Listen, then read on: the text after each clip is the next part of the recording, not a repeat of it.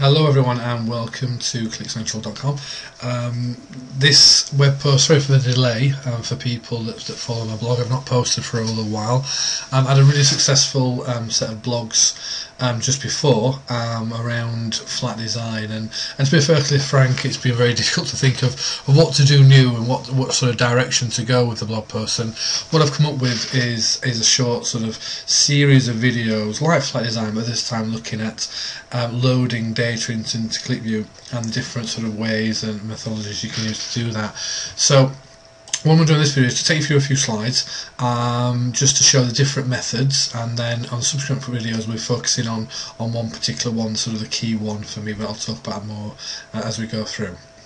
Okay, so there's different loading techniques, as sort of mentioned. There's a direct loading technique, there's the extract, transform and load technique, which is the one I'll be taking you through in more detail in subsequent videos, but we'll get onto that.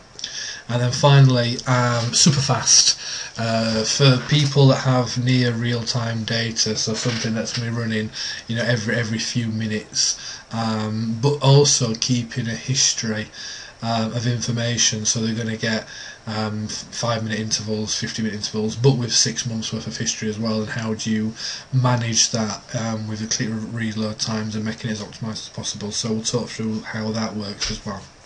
Okay, so first of all we've got direct, which is very straightforward, as you imagine. That's when you first start using QlikView, and typically as well when you're developing a new application, this is the method you go from first. So that'll be your data source, be it with databases, flat files, and that's directly into the QlikView script, and all the loading, the transformation and everything is done in the QlikView script. So that's what most people are familiar with when they first start using QlikView. So we'll not be looking at that particularly. What we'll be looking at is the more sort of advanced way of loading, which would be this one. Okay, so we'll focus in a little bit more on this in detail here, and like I say, I will talk you through the code that I use to best sort of fulfill this sort of model. So what you've got in the, if I get the mouse pointer back, here we go, yep, it's back.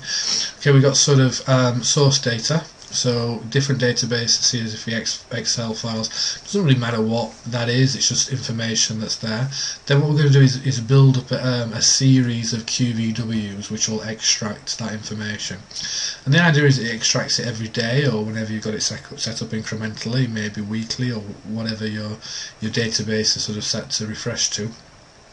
And then that information is put into a series, it's stored into a series of extracted data, QVD files, and those files can be overwritten if they're reference data, you know, short number of lines that very rarely change, or it could be that they are incrementally loaded into monthly QVD files. So rather than having just one big QVD file that just grows and grows and grows, you'll then segment them off into January, February, March, April, so on and so forth as the data comes through. So these extract files are extracted what I call as is.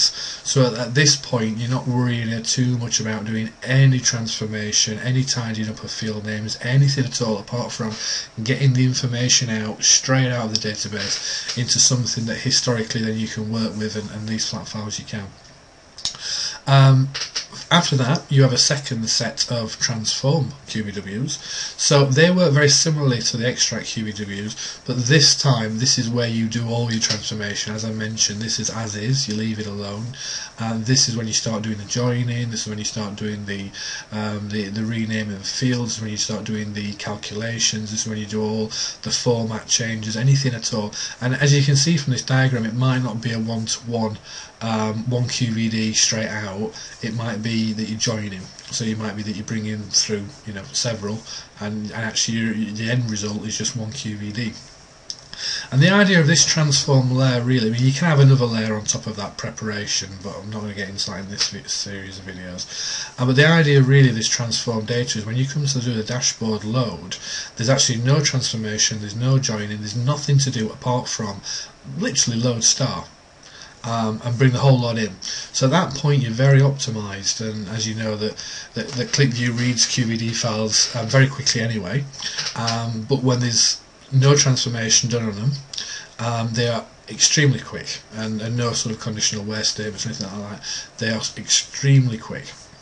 So just go through a few bullet points around the extract to transform data, and just go through how I do that. So as I was talking about, the extract part of it, the data is extracted as is, taking only the latest information and appending it to previous extracted QVD files, stores in monthly files. So the idea of that is every day you would go in, you would bring back information, and then for January you'd be storing it into that QVD file for January, and that will keep growing all the way through January until we move into February's data, and again we create a new QVD file. So over time we'll build up a history, and we're only taking that part of the data that we don't previously have. So if it's a monthly reload, it will just, a daily reload, it'll just be the last 24 hours of information. So it's very short bursts.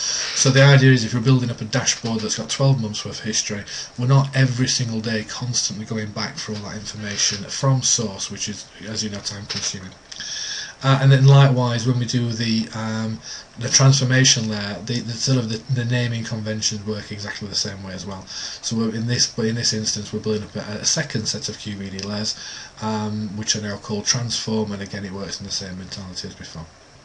Okay. So that's what we're going to concentrate on in the next subsequent videos. But just before we do, I'm just going to talk you through the final one, which is the super fast real-time reload with history, of course. And as I sort of mentioned at the beginning of the video, it works in a similar way to what I've just shown you, but with this time we're not doing a daily reload, we're actually doing it, let's say, 15 minutes at a time. So we want the history of, say, 6-12 months worth of data, but we also want the speed. So from that we just take a slightly different take on what I've just shown you before. So the idea is you've got your database and you've got your extract and transform QBWs, but what they're going to do is just take information from midnight, so the previous day, in other words from the stroke of midnight today, in the morning, if that makes sense, and then it's just going to take the 15-minute interval and store it into a near real-time QVD. So the idea of that near real-time QVD will build up over the day, but once it hits midnight, what will happen then, it'll empty itself into an historic QVD, just like we saw before with 2014, 01, 02, 03 for each month.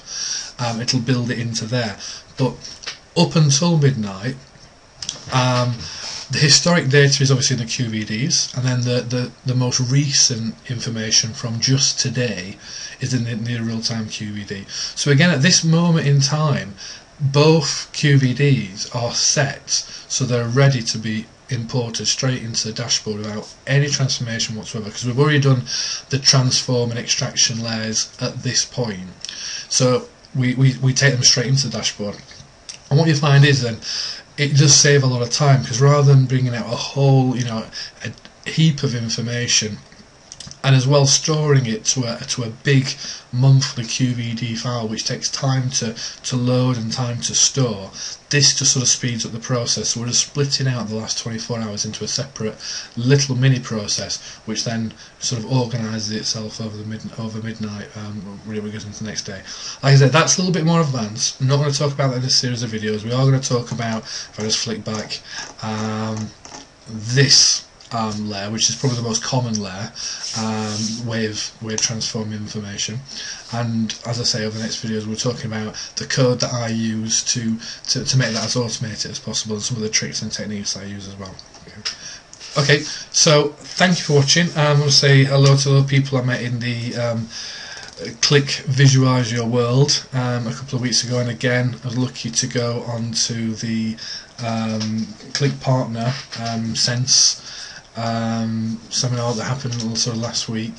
So a lot of Qlik activities going on recently, and next week as well, or the week after, I can't remember now, I'm back in London again for another Qlik event in the Qlik headquarters, where I'm lucky enough to get the Qlik Labs people talking to a number of people. That's coming out. I'll blog about that as well. There's a new group that's starting, looking to share ideas and sort of best practice. I'm really looking forward to that. So thank you all for watching, and again, sorry for the delay, and I'll be posting the other videos up very, very soon, so thank you for that.